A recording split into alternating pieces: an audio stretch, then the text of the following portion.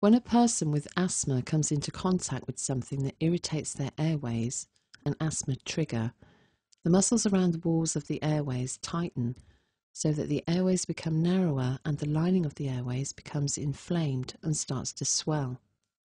Sometimes sticky mucus or phlegm builds up, which can further narrow the airways.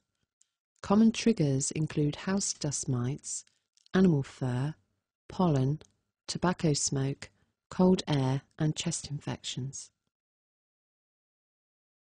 The recognition, signs and symptoms: shortness of breath, coughing, difficulty breathing out, wheezing, distress and anxiety,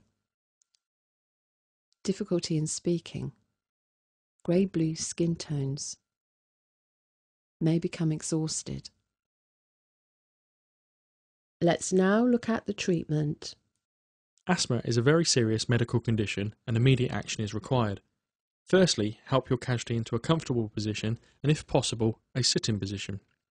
This is leaning slightly forward, taking pressure off the chest wall. Then calm and reassure your casualty. The most important consideration with an asthma attack is to encourage the casualty to use their own prescribed medication.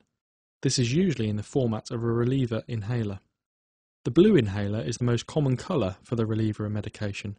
However, the casualty may have other medication, and this may be in a different colour. The casualty is usually able to direct you with hand signals towards their inhaler because speaking will be difficult.